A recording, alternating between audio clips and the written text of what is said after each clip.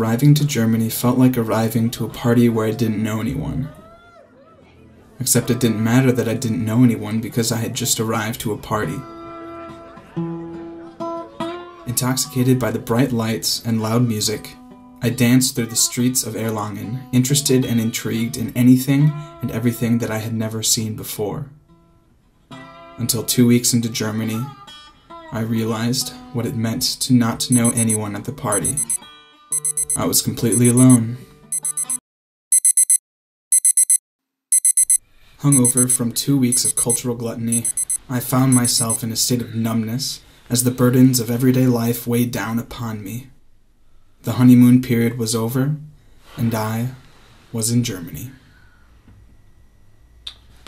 Looking around, I discovered my room was a total mess, and there was no one to clean it but me. No one to do the laundry but me. No one to wash the dishes but me. No one to go shopping but me.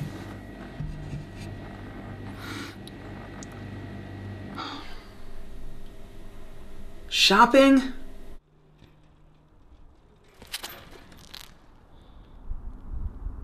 Discovering that supermarkets in Germany are closed every Sunday was the first culture shock to pull me from the days of my cultural hangover into a heightened awareness of my surroundings.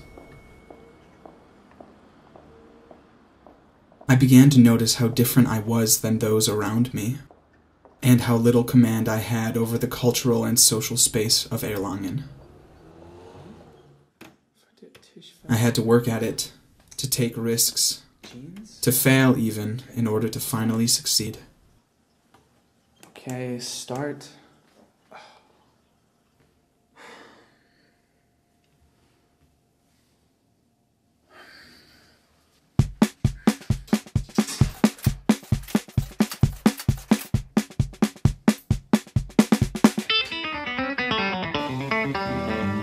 I felt like, when given the same task as most Germans, I was less prepared to handle it than they were. Having grown up in another country, I had been provided the proper tools to handle the tasks of that country, and now I was using those same tools to try and handle completely different tasks. Naturally, the tools that I was provided in the US were inadequate to completing the tasks posed by Germany. I therefore had to do my best to shape my tools to fit the new tasks that I now faced. And this did not come easy. Oh mein Gott, nein!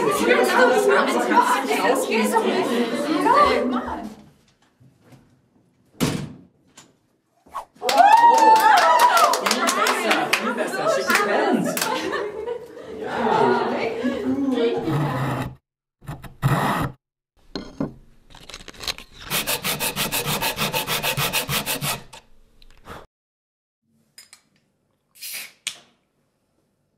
Halt, stopp, Brian, warte! Das macht überhaupt nichts!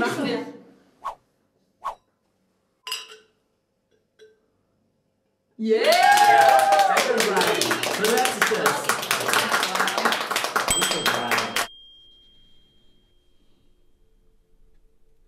Having taught myself to navigate the cultural and social space of Erlangen, I could finally return my attention to feeling alone.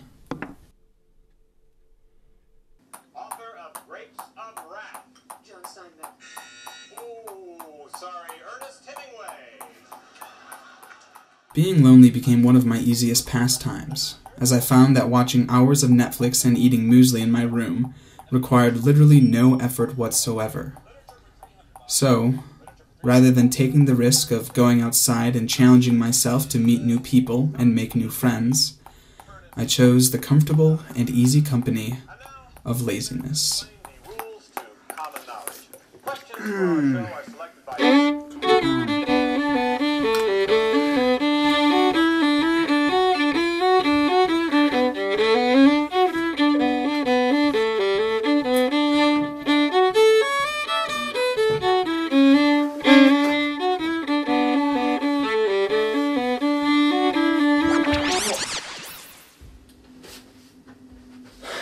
You can't do that to me, man. You can't just show up here unannounced. Oh, hope I'm not interrupting your social life. My social life? Come on. I mean, seriously, Brian? Is this really what you call living? Yeah, well, what can I do? It's not like back in the US where I just have a good group of friends that I can call up to hang out with whenever I want to. Yeah, but how do you think you made those friends in the first place? How can you expect to be anything other than alone if you won't even put in the time to be anything otherwise? Right. It's that easy. Just put in the time here and I'll make friends? That's ridiculous. Besides, I don't even know where I'd start. It doesn't matter where you start, Brian. It matters that you start. If you really want to make some friends, get up and make them. If you really want to, experience something new, get up and experience it. Join some clubs, Go to the park. I don't know. Find some activities. Well, you'll be surrounded by people constantly. At the very least, it'll be better for you than sitting around in your apartment all day. Okay. I get it. I've been lazy. I have. I should go out more. Look, tomorrow I'll wake up early and I'll go down to the gym. No. The worst change starts tomorrow. The best starts today. Get up and go now. Go now? Where would I even go? And how do I even know it would work? I don't know, and neither will you if you never try. First thing you gotta do is show up, and then you'll figure out the rest as you get there. Now, let's go, Brian, go! Less motion, more action. All right, okay, I'll go. Let's go!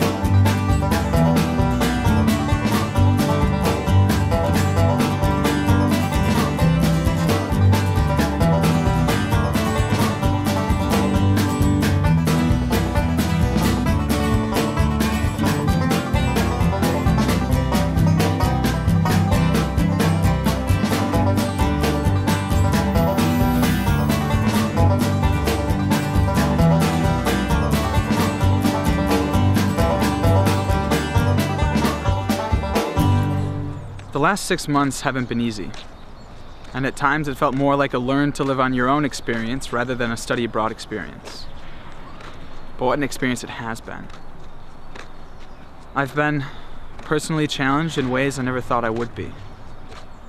I learned to navigate a new culture and how to speak its language.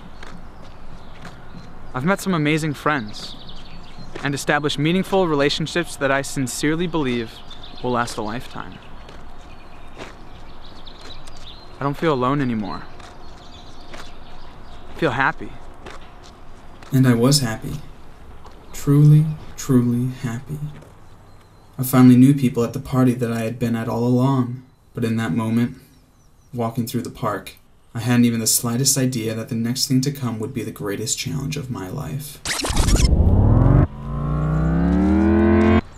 The greatest challenge of my life? That's right, Brian. Your 6 months are up. It's time to go home. No!